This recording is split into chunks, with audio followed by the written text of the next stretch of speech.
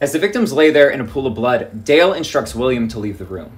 He then points his weapon at 19-year-old Michelle, who has half her face melted off, and instructs her to remove her clothes, before he brutally forces himself on top of her and assaults her in horrific ways, right there in front of all of the victims. And then once he's done, he lets her go to the bathroom in front of him while he watches her, and then grabs her by her arm and throws her face down into the pool of blood with the other victims.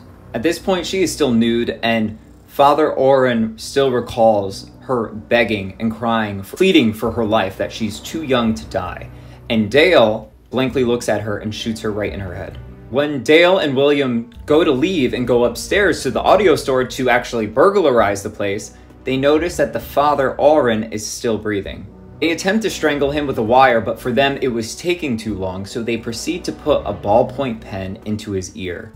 They put him on his side, and then they repeatedly stomp